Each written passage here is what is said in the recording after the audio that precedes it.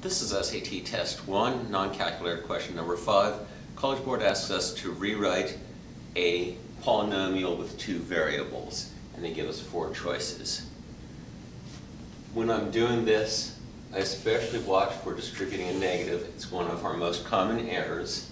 So I'll recopy the first expression without the parentheses because I don't need those. X squared y minus 3y squared plus 5x y squared. Then minus negative x squared y is plus x squared y. Minus 3xy squared is minus 3xy squared. And minus negative is plus 3y squared. Now I want to combine like terms. I have x squared y and another x squared y.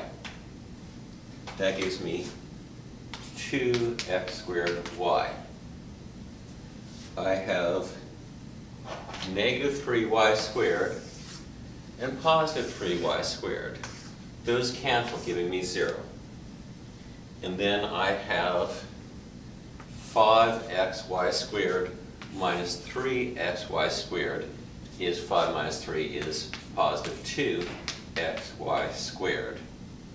Simplified, that matches choice C.